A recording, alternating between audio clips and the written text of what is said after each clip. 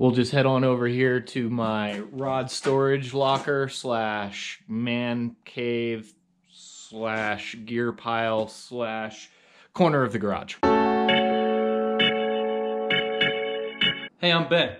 I'm a huge fly fisherman.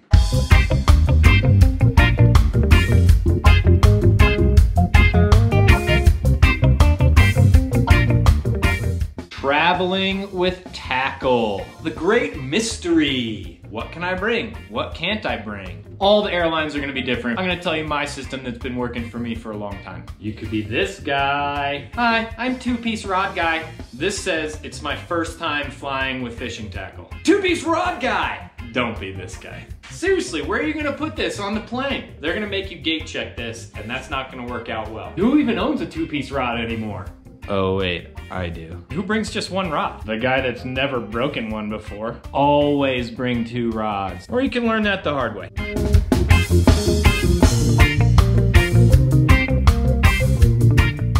Could be this guy. Tape them together. We've all seen that guy. Yeah, it works. You can carry him on, but it's just ghetto. Well, I just bring my rods in the airport so people know I'm a huge fly fisherman. Oh, check out all those fly rods. He must be a huge fly fisherman. Oh, are you going fishing? Yeah. Fly fishing? Yeah. Oh, I'm a huge fly fisherman too. Well, where are you going? Seychelles, no big deal. All right, let's back it up for a minute. I need you to think about something.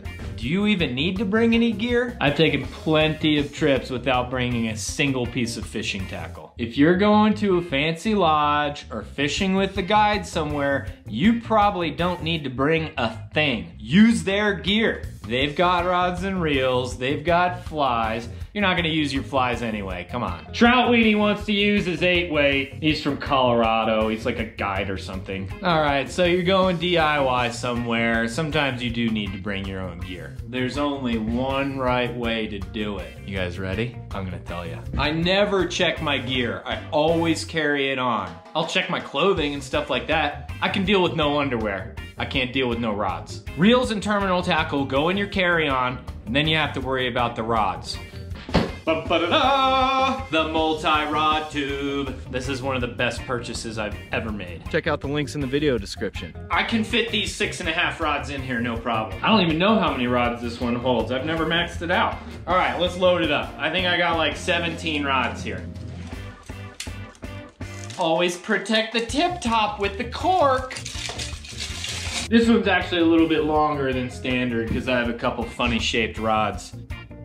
I think I just put 4 rods in there, and there's easily room for 2 more. This might count as a carry-on, so you gotta watch out. This even got a little business card holder. But Ben, I have 2 rods that are the same make. How am I gonna be able to tell them apart in the tube? Of course I have an answer for that. Electrical tape on the rod sections. Electrical tape. These are the same rod, but I can tell them apart. Added bonus, everyone's gonna ask you why you have tape on your rod.